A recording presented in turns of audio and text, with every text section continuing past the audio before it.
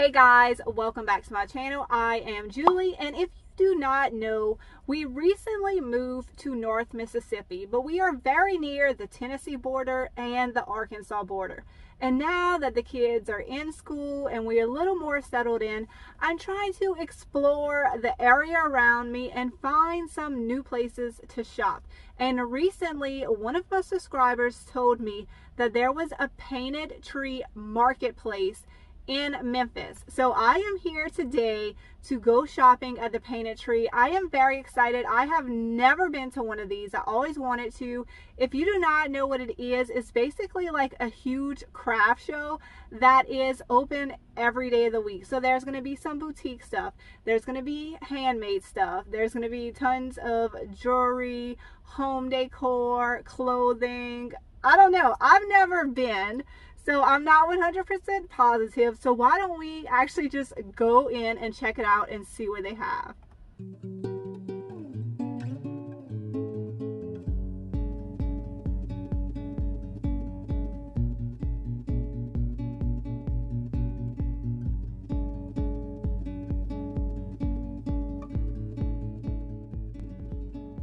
Wow, what a first impression. This place is gorgeous, and look at these light fixtures.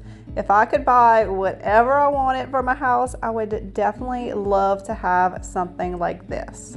I really like this take on a bottle brush tree. The bristles are very thick and white, and they have this cement base, and they are super tall and dramatic. They have them in several different colors and they look amazing all together in a collection.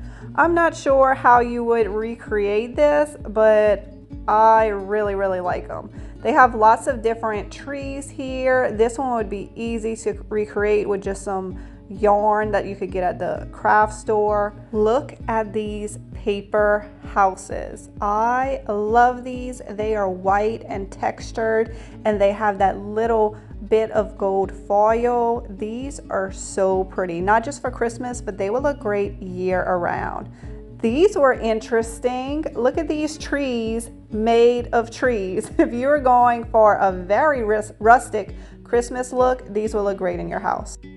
Y'all know I love botanicals and birds, so I am obsessed with these. I never thought about doing it in round frames, but I love this look, so I might have to recreate some of these for my house. I saw these little seating pots with floral all over the store. They are selling these for $7.50. They remind me of the ones that I just made in the IOD video. And these would be so cheap and easy to recreate. Here's some with some succulents. I really like these. These are perfect for year-round decor. And I only paid $1 for 6 seating pots at the dollar store. You know this booth makes my heart skip a beat. And this business is called White Home Decor. What a great name. I love everything in here. I really like the look of this tall metal canister. I wonder if I could recreate this using IOD transfers. And this piece too. So I've only done IOD transfers on drop cloth and never even thought about doing it on colored cloth. But I really like the way this looks, so I might have to experiment and try that out. Check out these candlesticks. They are made out of just old wood, and I actually tried to find just these metal candle things online, but I don't know what they're called and I can't find them, because I'm thinking on any spindle or pillar that you have, you could stick that on top and make it an instant candlestick. So if you know what they're called, please let me know. I liked how they had the metal sticking through the spindle here to make the candlestick even bigger. I think that's a good idea as well. Now, I don't have any lamps in my house, but if I did, it would probably be something like this. These bunnies are too cute, and I love the shape of it and that it feels like a piece of artwork instead of a lamp. Look how cute they are just laying there. Look at these cloches made from light fixtures. I just made one of these in my last video, and they want $45 for each of these. I did think mine looked very high end, and that's probably about what I would have charged for it. People always ask me what to put on top of risers and candlesticks. I think these little round floral balls are perfect to put on top of them. I personally love boutique clothing, and the painted tree definitely had lots of clothing boutiques to look at. I was really thinking hard about these shoes, but I don't know. I'm more of a mid-calf or tall calf boot person. I just can't get on board with the starter boots, but those were so cute. Here's some shackets. Okay, my husband and my son think I made up that word, but it's a real thing. It's a shirt jacket. I mean, I'm not into it, but I did not make up that word. This booth had some really cute oversized sweaters that are great to wear with leggings. Just tons of cute stuff. I really liked this sweater where it had like a kind of high low hem. Now that we live in an area where it actually gets cold for more than a day, I can buy this kind of stuff and wear it, so that is exciting. I loved this sweatshirt. It says, "Don't worry, be happy." Totally me, but I didn't like that mustard color. If it would have came in a different color, I would have totally picked up that sweatshirt. It was really cute. If you need some themed socks, this booth has got you covered. It was huge, like probably the biggest booth in the store, and it had so many socks to pick from. This booth had the most adorable kids' clothes. Could you not see Ren Lucille wearing this little dress for Thanksgiving? This piece was so cool, and it was absolutely massive. You could fit a lot of stuff in there. The only thing is I wish it would have had little card catalog pulls. I think that would have been a lot cuter.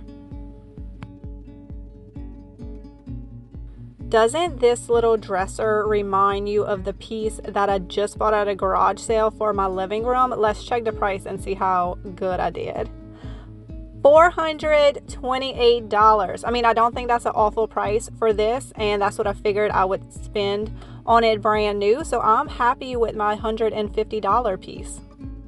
Olive trees are very popular and cute, but let me show y'all the price tag on this piece. It is $75. I wonder if I could recreate something like this using all the cutoffs from my faux ficus tree that I just redid. This piece caught my eye from across the store. It's so pretty. It's painted burlap, and then it has these beautiful green trees and this pop of red in the barn. Oh, I just love this for winter, Christmas time. Okay, I thought it was gonna be way more expensive than that. That is a great price for this huge piece. I really like these rugs in outdoor spaces where you don't actually need a rug, but you want to add a little character. I had these on my sidewalk in Louisiana until I ran over it with a lawnmower, and these are really hard to find, these long skinny rugs. If you are a painter like me, you will love these little sponge things. They have built-in soap, and they are so perfect for getting paint off your hands and legs and wherever you get paint. And my friend Mandy at the Med Spa sells these. That's where I buy mine from. I'll put a link in the description below if you want to order some from her, or check your local boutique, see if they have some. I adore vintage prints, and I wish the boys would let me put something like this in their room, but you know, they're getting older and they have their own opinions, but they do really want to hang posters up over their bed. So I'm thinking maybe we can compromise. I can let them pick out the poster that they want, but then frame it out like this just to update it a little bit and make it look prettier the way that I like it. Wow, this artist is so talented. She had some beautiful paintings. How special would something like this be in your house? Look how pretty she is, this little spindle table. So if I could buy whatever I wanted, I would get the 2 upholstered chairs to put in a breakfast nook, and then put a table like this in between them. Oh, that would look so good. I also really love architectural prints and blueprints. This booth is full of architectural drawings of towns. This is Germantown. This is actually the town I am shopping in right now. I love this sort of stuff. Somebody do one of these of pop art so I could buy it. Actually, I could probably do one on my design program. It would take a long time, but I bet I could do one of pop art, which is the town me and my husband are originally from, if you do not know. My teenage son would probably love something like this. These little creatures are so cute. They are very expensive, but I'm sure it takes a lot of time to make one of these. I really like the color combination on these tables. It was kind of like a white chippy look with some gray and then this gold foil underneath. Oh, I really like that. What do y'all think? I don't know if this stuff was for sale. I didn't see any price tags on it and it was kind of tucked in the back corner, but I want this in my dining room. Oh my gosh, it is so pretty. And look at this table. It's so worn and aged looking. I absolutely love it. I thought these pillows were adorable, kind of a modern spin on a vintage style pillow. And I really liked how they had it displayed on this old ladder.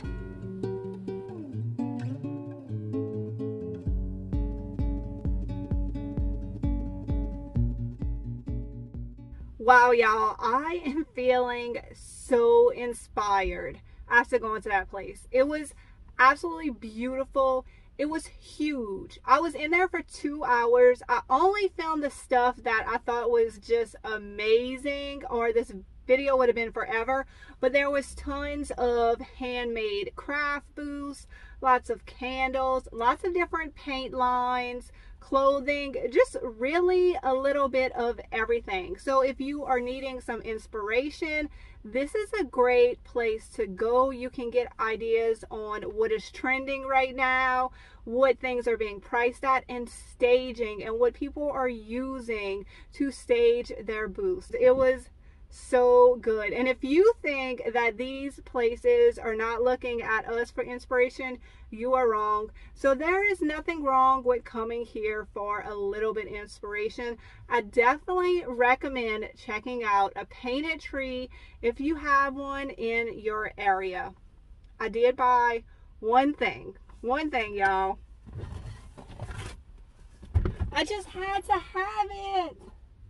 You know what? I could probably maybe recreate something like this, but for $25, it's just much easier to buy it. That is the only thing that I bought today, but I really enjoyed this trip and I hope y'all enjoyed shopping with me as well. If you have any recommendations of places that are near me that I should check out, leave it in the comments below. I really want to start exploring more of the area. I think next time we're going to go to an antique store that called Sheffield's Antique Mall that a lot of people have been telling me about, and maybe see if I can find some other thrift stores besides the Goodwill that I have been going to. All right, guys, y'all have a great day and I will see y'all in the next video.